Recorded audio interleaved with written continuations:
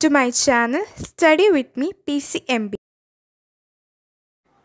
നമ്മൾ ഇന്ന് ഡിസ്കസ് ചെയ്യാൻ പോകുന്നത് പി ബ്ലോക്ക് എലമെൻറ്റ്സ് എന്ന ചാപ്റ്ററിലെ കെമിസ്ട്രിയിലെ പി ബ്ലോക്ക് എലമെൻറ്റ്സ് എന്ന ചാപ്റ്ററിലെ ഗ്രൂപ്പ് 18 എലമെൻറ്റ്സ് ആണ്. അപ്പോൾ ഗ്രൂപ്പ് 18 എലമെൻറ്റ്സ് വളരെ ഇമ്പോർട്ടൻ്റ് ആണ് എക്സാം പോയിൻ്റ് ഓഫ് വ്യൂവിൽ. അപ്പോൾ നമുക്ക് സ്റ്റാർട്ട് ചെയ്യാം. ആദ്യം ഗ്രൂപ്പ് 18 ഏതൊക്കെ എലമെൻറ്റ്സ് ആണെന്നാണ് നോക്കാം. Group 18 helium, neon, argon, krypton, xenon,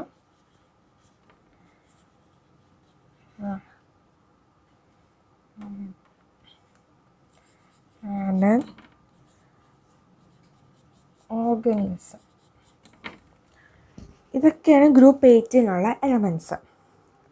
അപ്പോൾ അത് കഴിഞ്ഞതിന് ശേഷം ഇവിടെയൊക്കെ ഡിനോട്ട് ചെയ്ത സിമ്പിൾസ് ഏതാ നോക്കാം. ഇത് ഇവിടെ HE ഹീലിയം, നിയോൺ ഇങ്ങനെ, argon AG, krypton KR, Zion ZE, random RN, പിന്നെ ഓർഗനീസ് OG.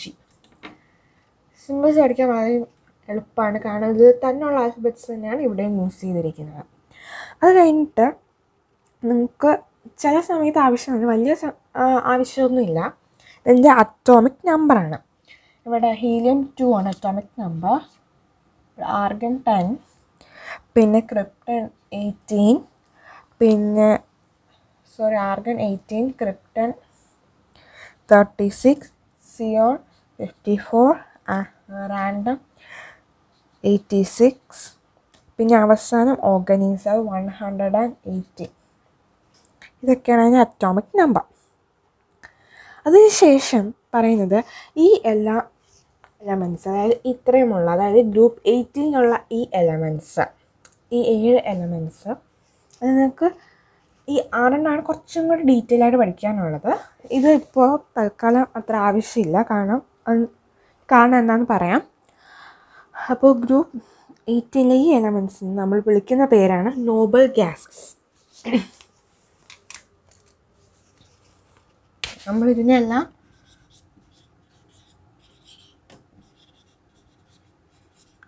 നോബൽ ഗ്യാസസ് എന്നാണ് വിളിക്കുന്നത്. അതിൻ്റെ കാരണം എന്ന് പറയുന്നത് these gases R chemically അൺറിയാക്റ്റീവ് and form very few components. ഇത് വളരെ റിയാക്റ്റീവ് അല്ല, അൺറിയാക്റ്റീവാണ്. റിയാക്ടിവിറ്റി അത് കുറയുന്നതനുസരിച്ച് കോമ്പൗണ്ടൻസ്, പുതിയ പുതിയ കോമ്പൗണ്ട്സ് ഫോം ചെയ്യുന്നതും കുറയുമല്ലോ ഓട്ടോമാറ്റിക്കലി. അപ്പോൾ അങ്ങനെ പുതിയ കോമ്പൗണ്ട്സ് ഒന്നും ഫോം ചെയ്യില്ല, വളരെ ചെറിയ കോമ്പൗണ്ട്സ് ഇത് ഫോം ചെയ്യുള്ളൂ. അതുകൊണ്ടാണ് ഇതിനെ നമ്മൾ നോബൽ ഗ്യാസസ് എന്ന് വിളിക്കുന്നത്.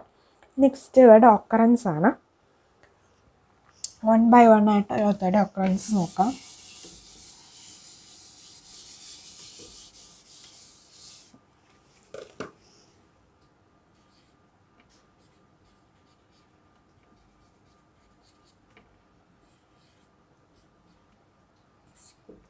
ഒക്കറൻസ് ആദ്യം പറയുന്നത് ഈ എല്ലാ ഗ്യാസസും, നേരത്തെ ഞാൻ എഴുതിയല്ല, ആ എല്ലാ ഗ്യാസസും റാൻഡവും പിന്നെ ഓർഗനീസ്, അതായത് അവസാനം വരുന്ന 2 ഒഴിച്ച് ബാക്കിയെല്ലാം അറ്റ്മോസ്ഫിയറിലാണ് ഉണ്ടാകുന്നത്. ഈ അവിടെ atmospheric അബഡൻസ് in dry air is equivalent to 1% of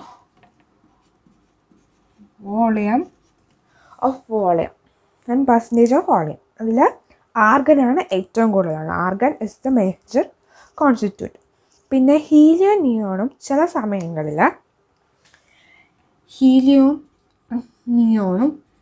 സമയങ്ങളിൽ മിനറൽസിൻ്റെ രൂപത്തിലും ഒക്കർ ചെയ്യും, in the form of minerals. അതിനുശേഷം ആ മിനറൽസ് ഏതൊക്കെയാണ് എന്ന് ചോദിക്കാം. മിനറൽസ് ഓഫ് എന്ത് ടൈപ്പിൻ്റെ, വെറും മിനറൽസ് അല്ല, minerals of radio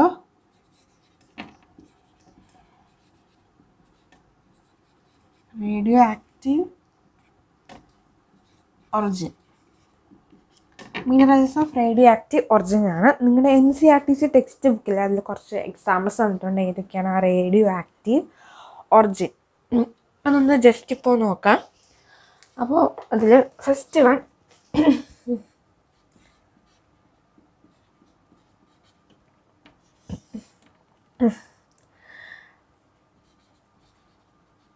pitch blend, next monocyte, പിന്നെ ഫ്ലൂയിഡ്.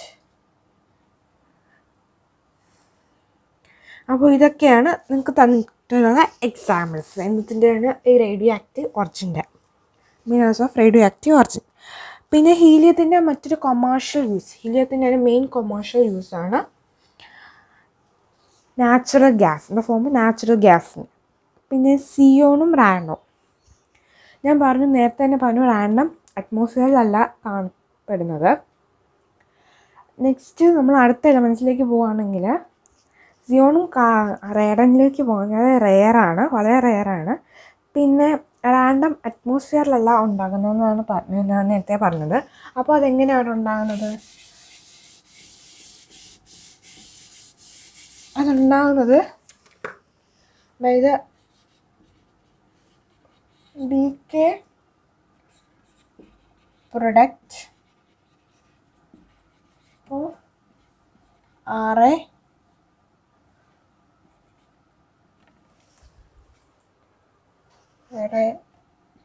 226 ഒരു ഇക്വേഷൻ ഉണ്ട്, അത് നിങ്ങൾക്ക് പഠിക്കാം. അതാണ് Ra 88 226. ഈ 88 എന്താ ഉദ്ദേശിച്ചിരിക്കുന്നത്? അറ്റോമിക് നമ്പറാണ്. ഇത് അറ്റോമിക് മാസ് ഗീസ് Rn. അതിൻ്റെ അറ്റോമിക് നമ്പർ ഞാൻ നേരത്തെ പറഞ്ഞു 86 ആണ്. മാസ് പറഞ്ഞില്ല, മാസ് 222 ആണ്. പിന്നെ പ്ലസ് ഹീലിയം കൂടെ ഉണ്ടാകും. ഹീലിയത്തിൻ്റെ atomic number 2, atomic mass 4. ഹീലിയത്തിൻ്റെ atomic number atomic mass എന്താണെന്ന് നിങ്ങൾക്കറിയാം, നിങ്ങൾ ലാസ്റ്റ് ഇയർ പഠിക്കുന്നത് തന്നെയാണ്. അപ്പോൾ റാൻഡം കഴിഞ്ഞു. ഇനി നെക്സ്റ്റ് ഓർഗനീസ്, അതായത് നമ്മുടെ ലാസ്റ്റ് നോബൽ ഗ്യാസ്. ഓർഗനീസ് എങ്ങനെയാണ് ഉണ്ടാകുന്നതെന്ന് വെച്ചാൽ ഓർഗനീസ് been സിന്തസിസ്ലി produced by collision of CF. Synthetically ആണ് പ്രൊഡ്യൂസ് ചെയ്യുന്നത്. എങ്ങനെയാണ്? By collision of CF 249 98 atoms and Ca 48 20 അപ്പോൾ CFും കാൽഷ്യത്തിൻ്റെ സിന്തറ്റിക് പ്രൊഡക്റ്റായിട്ടാണ് ഓർഗനീസം ഉണ്ടാകുന്നത്. അതിനും ഇതുപോലൊരു ഇക്വേഷൻ ഉണ്ട്. ആ ഇക്വേഷനാണ് അതിലേക്ക് 2 ടേംസ് ആദ്യം എടുത്ത് എഴുതുക. C98 249 plus CF Ca 2048 gives ഓർഗനീസ് 118. പിന്നെ ഇവിടെ അറ്റോമിക് മാസ് 294 പ്ലസ് 3n. അപ്പോൾ ഇതൊക്കെയാണ് അതിൻ്റെ ഒക്കറൻസ് എന്ന് പറയുന്നത്. ഇതാണ് ആ ഇക്വേഷൻ. ഒക്കർ ചെയ്യുന്നതിനുള്ള ഇക്വേഷനാണ് അത്.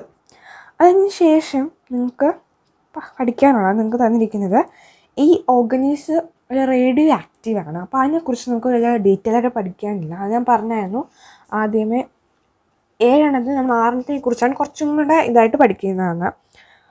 അപ്പോൾ ആ ഓർഗനീസിനെ കുറിച്ച് കുറച്ച് ബേസിക് കാര്യങ്ങൾ, ജസ്റ്റ് ഫണ്ടമെൻ്റൽ കാര്യങ്ങൾ ഒന്ന് നോക്കാം. ഓർഗനീസ് സിമ്പിൾ OG ആണ്. അറ്റോമിക് നമ്പർ 118 എന്ന് പറഞ്ഞു. പിന്നെ അറ്റോമിക് മാസ് നിങ്ങൾക്ക് ഇക്വേഷൻ പഠിക്കാറുണ്ട്. അറ്റോമിക് മാസ് അറിഞ്ഞിരിക്കണം 294. ഇലക്ട്രോണിക് കോൺഫിഗറേഷൻ Rn എന്താണെന്ന് നേരത്തെ ഡിസ്കസ് ചെയ്തുള്ള റാൻഡം Rn 5 F. Fൻ്റെ ഏറ്റവും കൂടുതൽ എന്താണ് 14, 5F 14. പിന്നെ 6D, ഡിയുടെ ഏറ്റവും കൂടുതൽ 10, 6D 10. പിന്നെ ഇവിടെ 7S2, 7P6 എല്ലാം കംപ്ലീറ്റ്ലി ഫിൽഡ് ആണ്.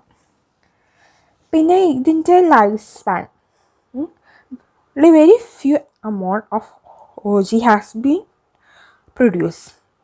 Its half-life is 0.7 milliseconds. half-life period എന്ന് പറഞ്ഞാൽ 0.7 milliseconds മാത്രമേ ഉള്ളൂ. അപ്പോൾ അതിൻ്റെ കെമിസ്ട്രി കംപ്ലീറ്റ് ആയിട്ട് പഠിക്കാൻ സാധിച്ചിട്ടില്ല. അതുകൊണ്ട് നമുക്ക് അതിനെക്കുറിച്ച് വലുതായിട്ട് പഠിക്കാനില്ല. അപ്പോൾ പിന്നെ അത് കഴിഞ്ഞാൽ നിങ്ങൾക്കൊരു ക്വസ്റ്റ്യൻ പറയാൻ മുമ്പ് ഒരു ക്വസ്റ്റ്യൻ ഉണ്ടായിരുന്നു നിങ്ങൾക്ക് എക്സാമ്പിൾ NCERT ടെസ്റ്റ് അക്കോർഡിംഗ്ലി പറയുകയാണെങ്കിൽ, why are the elements of group 18 known as Nobel gases? എന്തുകൊണ്ടാണ് ഗ്രൂപ്പ് 18 എലമെൻറ്റ്സ് നോബൽ ഗ്യാസസ് എന്ന് വിളിക്കുന്നത്? അപ്പോൾ ക്വസ്റ്റ്യൻ ആൻസർ ഞാൻ ജസ്റ്റ് നേരത്തെ പറഞ്ഞു തന്നേ ഉള്ളൂ. സിമ്പിളായിട്ട് കുറച്ചും കൂടെ ഇത് പറയുകയാണെങ്കിൽ, അവർ ഗ്രൂപ്പ് 18 എലമെൻറ്റ്സ്, അതായത് ഗ്രൂപ്പ് 18 എന്നാണ് പീരിയോഡിക് ടേബിൾ ആയിരിക്കും ഏറ്റവും അവസാനമായി. നിങ്ങൾ പീരിയോഡിക് ടേബിൾ കണ്ടില്ല, ഗ്രൂപ്പ് 18 എവിടെയാണെന്ന് ഏറ്റവും അവസാനമാണ് വരുന്നത്. അപ്പോൾ ഏറ്റവും അവസാനം വരുന്നത് നമുക്ക് സിമ്പിളായിട്ട് പ്രിഡിക്റ്റ് ചെയ്യാം. അവരെല്ലാം full വാലൻസ് shell orbital completely filled ആണ്. Balance shell orbitals completely filled ആണ്. അപ്പോൾ അതുകൊണ്ട് തന്നെ ഒരു ചില എലമെൻസുമായിട്ട് അവർ റിയാക്ട് ചെയ്തു, ചില എലമെൻസായിട്ട് റിയാക്ട് ചെയ്തു. അല്ലെങ്കിൽ വേറൊരു രീതിയിൽ പറയാൻ അവർ വളരെ ഫ്യൂ കോമ്പൗണ്ട്സ് ഫോം ചെയ്യത്തുള്ളൂ. അതും ചില സർട്ടൺ കണ്ടീഷൻസിന് മാത്രം. കണ്ടീഷൻസ് അവിടെ വളരെ ഇമ്പോർട്ടൻ്റ് ആണ്. അതുകൊണ്ടാണ് നോബൽ ഗ്യാസസ് എന്ന് പറയുന്നത്. 2 പോയിൻറ്റ്സ് നിങ്ങൾ ഓർത്തിരിക്കുക. First point, വാലൻസ് shell orbitals completely filled ആണ്. അപ്പോൾ second point, react with few elements അല്ലെങ്കിൽ ഫോം ഓൺലി വെരി ഫ്യൂ കോമ്പോണൻറ്റ്സ്. അങ്ങനെ 2 പോയിൻറ്റ്സ് ഓർത്തിരിക്കുക. അതിൻ്റെ ആൻസർ നോബൽ ഗ്യാസസ് കഴിഞ്ഞു. പിന്നെ അതിനുശേഷം ഇതിൻ്റെ എല്ലാ electronic configuration, ionisation enthalpy, atomic റേഡി, ഇലക്ട്രോൺ ഗെയിൻ എൻതാൽപ്പി, അങ്ങനെ കുറച്ച് കാര്യങ്ങളൊക്കെ നോക്കാനുണ്ട്. അപ്പോൾ അത് നോക്കാം. ആദ്യം ഇലക്ട്രോണിക് കോൺഫിഗറേഷൻ. ചില നോബൽ ഗ്യാസസിൻ്റെ ഇലക്ട്രോണിക് കോൺഫിഗറേഷൻ എന്ന് പറഞ്ഞാൽ,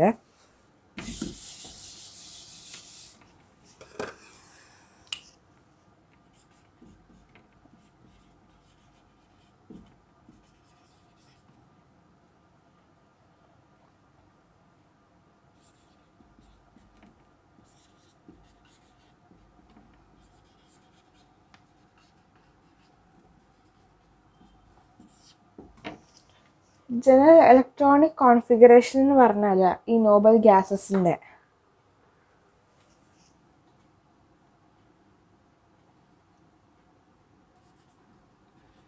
അതിന് ശേഷം ഇലക്ട്രോണിക് കോൺഫിഗറേഷൻ.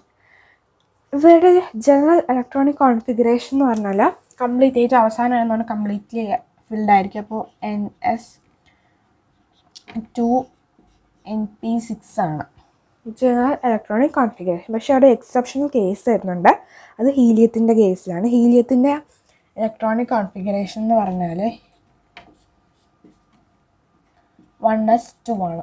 അത് സെക്കൻഡ് പൊസിഷനിലാണ്. ഹൈഡ്രജൻ, ഹീലിയം, ലിത്യം പോകത്തില്ലേ, അപ്പോൾ സെക്കൻഡ് പൊസിഷനിലാണ് ഹീലിയം വരുന്നത്. അപ്പോൾ 1s2 ആണ് അവിടെ. ബാക്കിയെല്ലാം സെയിം തന്നെയാണ്. പിന്നെ many of the products of noble gases include their inactivate nature are ascribed to their closed shell structures. നേരത്തെ പറഞ്ഞ കാര്യങ്ങൾ തന്നെയാണ്. ക്ലോസ്ഡ് ഷെൽ സ്ട്രക്ചേഴ്സ് ആയിരിക്കും. അതായത് വാലൻസ് ഷെൽ ഓർബിറ്റൽസ് കംപ്ലീറ്റ്ലി ഫിൽഡ് ആയിരിക്കും. അപ്പോൾ അവിടെ റിയാക്ടിവിറ്റി കുറയാണ്. Next ionisation എൻതാൽപ്പിയാണ്.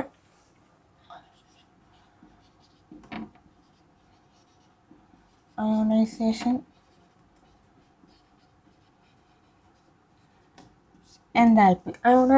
എൻതാൽപ്പിയുടെ കാര്യം വരികയാണെങ്കിൽ, അവരുടെ സ്റ്റേബിൾ ഇലക്ട്രോണിക് കോൺഫിഗറേഷൻ, ഈ സ്റ്റേബിൾ ഇലക്ട്രോണിക് കോൺഫിഗറേഷൻ, അത് ആ സ്റ്റേബിൾ ഇലക്ട്രോണിക് കോൺഫിഗറേഷൻ വെച്ച് ഈ ഗ്യാസസ്, അതായത് ഈ നോബൽ ഗ്യാസസ്ക്ക് വളരെ കൂടുതൽ ഹൈ അയോണൈസേഷൻ എൻതാൽപ്പി ആണ് കാണിക്കുന്നത്.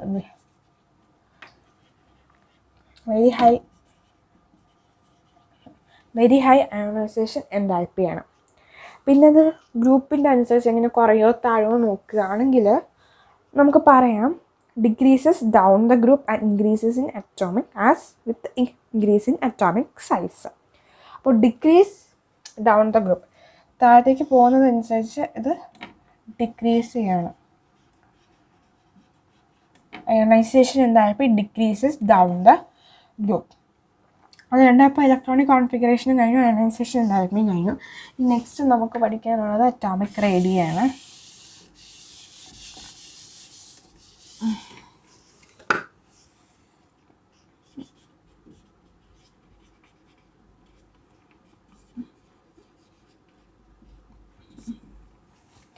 അപ്പോൾ അറ്റോമിക് റേഡിയയുടെ കാര്യത്തിൽ atomic റേഡിയ increases down the group.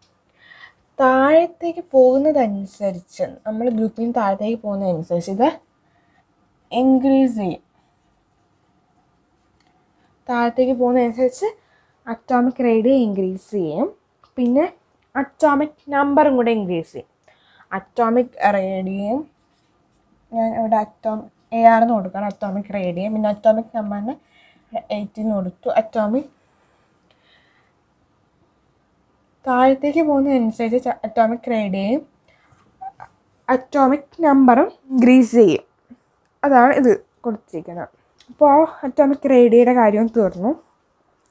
പിന്നെ ഇലക്ട്രോൺ ഗെയിൻ എൻതാൽപ്പിയാണ് നെക്സ്റ്റ് വരുന്നത്. ഞാൻ ഇതിന് ഷോർട്ടായിട്ട് EG എന്ന് കൊടുക്കുകയാണ്, ഇലക്ട്രോൺ ഗെയിൻ എൻതാൽപ്പി. അപ്പോൾ ഇലക്ട്രോൺ ഗെയിൻ എൻതാൽപ്പി ഈ Nobel gases stable electronic configuration ആണ് നേരത്തെ പറഞ്ഞു, NS2 NP6. അപ്പോൾ അതുകൊണ്ട് തന്നെ അവർക്ക് ഒരു ഇലക്ട്രോണിനെ അക്സെപ്റ്റ് ചെയ്യാനുള്ള ടെൻഡൻസി ഇല്ല, no tendency to accept electron.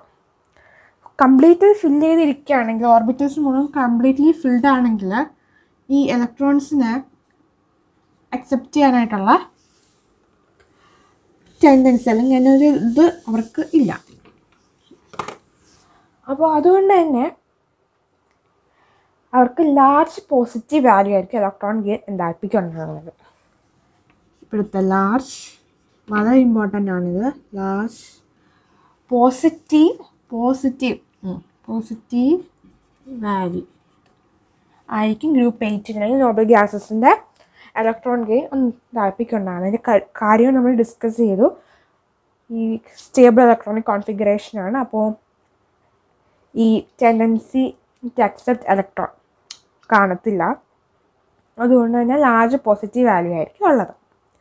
അപ്പോൾ ഇതെല്ലാം നമ്മൾ നോക്കിക്കഴിഞ്ഞാൽ നമുക്ക് ഫിസിക്കൽ പ്രോപ്പർട്ടീസും കെമിക്കൽ പ്രോപ്പർട്ടീസാണ് നെക്സ്റ്റ് നോക്കാനുള്ളത് ഈ ഗ്രൂപ്പ് 18 എലമെൻറ്റ്സിൻ്റെ.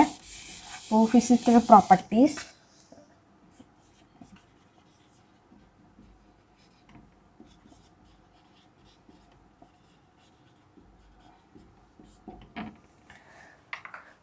Physical properties. ഈ നോബൽ ഗ്യാസസ് എല്ലാം മോണോ അറ്റോമിക് ആണ്.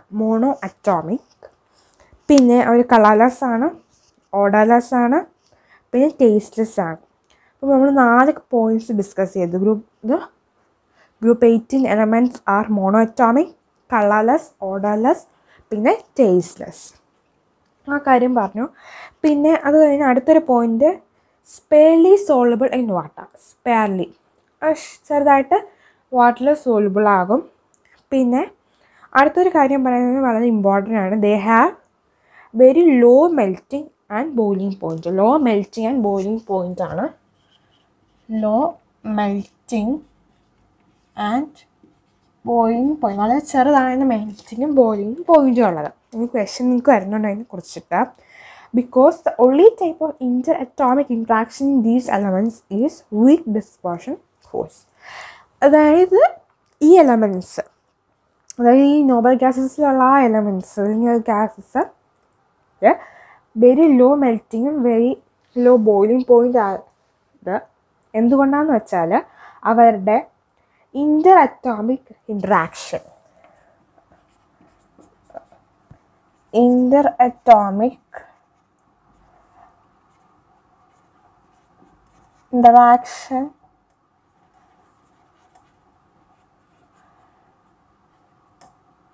അറ്റോമിക് ഇൻട്രാക്ഷൻ എന്ന് പറയുന്നത് only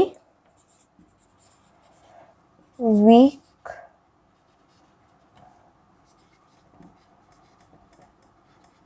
ലണ്ടൻ ഫോഴ്സാണ്.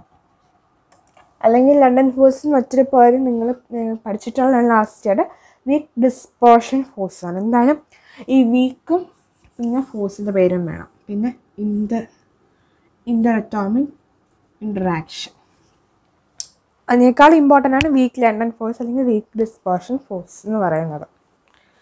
അവരുടെ only Inter atomic interaction is week dispersion forces. പിന്നെ ഹീലിയം എന്ന് പറയുന്നത് അത് ഏത് 4.2 കെൽവിൻ ടെമ്പറേച്ചറിൽ വെച്ചാലോ 4.2 കെൽവിൻ ടെമ്പറേച്ചറിൽ വെച്ചാൽ ഹീലിയം മെൽറ്റ് ചെയ്യും.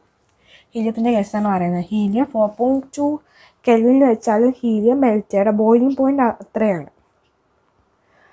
പിന്നെ അത് കഴിഞ്ഞ് നമുക്ക് ഞാൻ നേരത്തെ ഈ പറഞ്ഞതിനകത്ത് നമുക്ക് ക്വസ്റ്റ്യൻ വരുന്നുണ്ട്. Nobel gases have very low boiling points. Y? Nobel gases mono atomic ആണ്.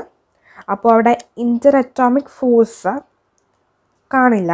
ഇൻ്റർ അറ്റോമിക് ഫോഴ്സ് അത്ര കാണില്ല, അല്ലെങ്കിൽ ഉണ്ട് പക്ഷേ വളരെ ചെറുതായിരിക്കും ഇൻ്റർ atomic forces except week dispersion force.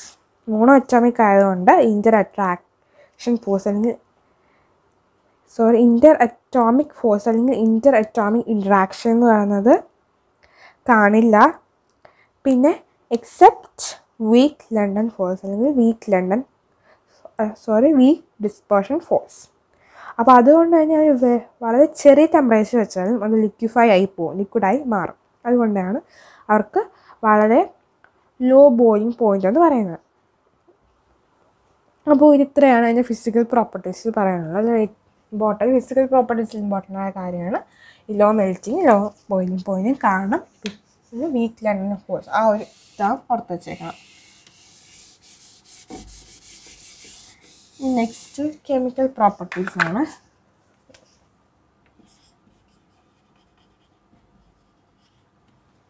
കുറച്ചുകൊണ്ട് പഠിക്കാൻ നിങ്ങൾക്ക് കെമിക്കൽ പ്രോപ്പർട്ടീസ്.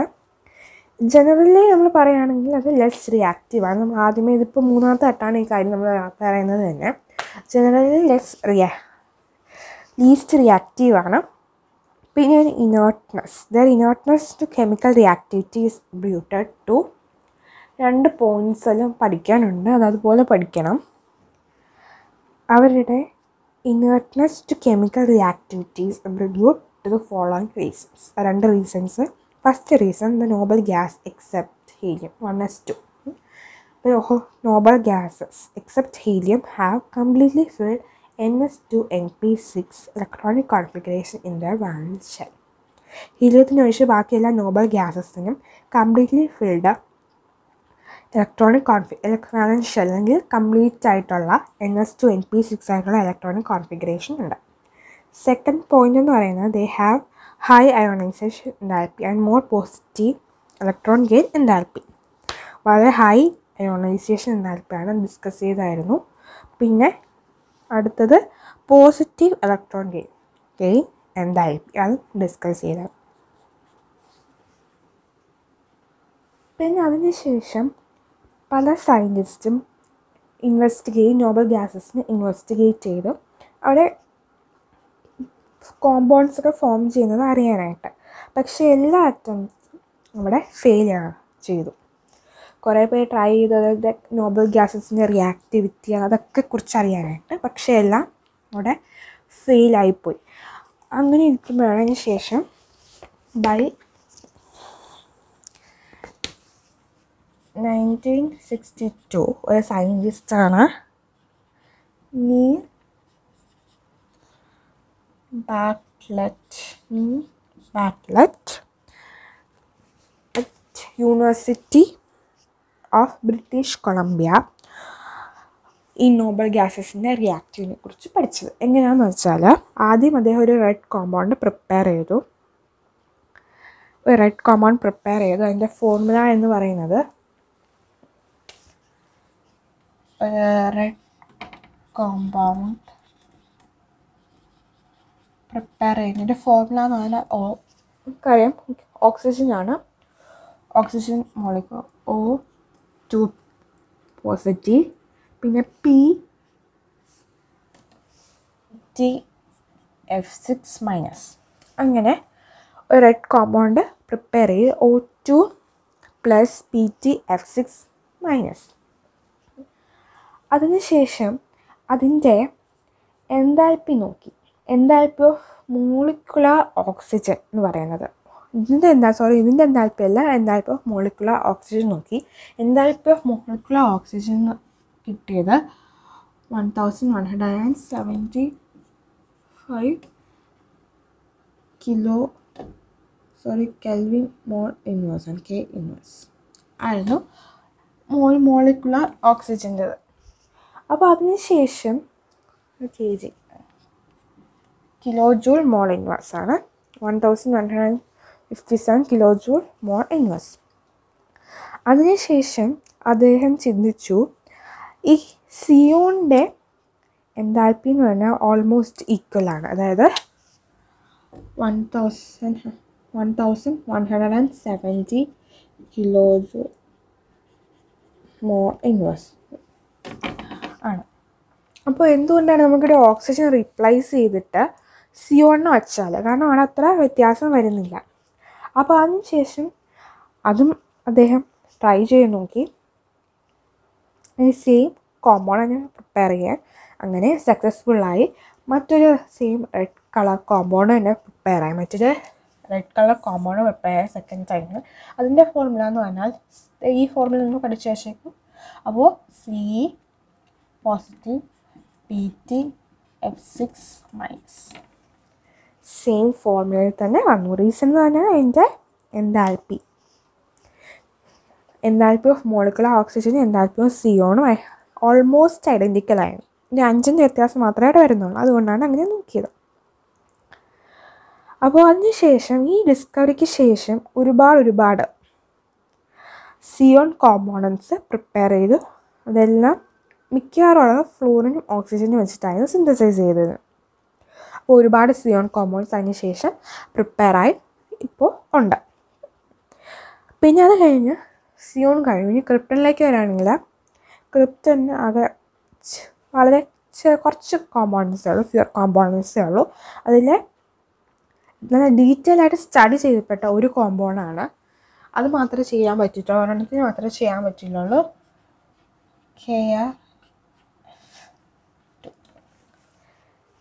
KRF2 ഈ സിയോണും ഡൈഫ്ലൂറൈഡും ഉള്ള കോമ്പൗണ്ട്, അതിന് മാത്രമേ ചെയ്യാൻ പറ്റിയിട്ടുള്ളൂ. പിന്നെ അത് കഴിഞ്ഞ് റാൻഡം RN ഫോർമുല, അതിൻ്റെ ഐസൊലേറ്റഡ് ആയിട്ട് കണ്ടുപിടിക്കാൻ ഇതുവരെ പറ്റിയിട്ടില്ല.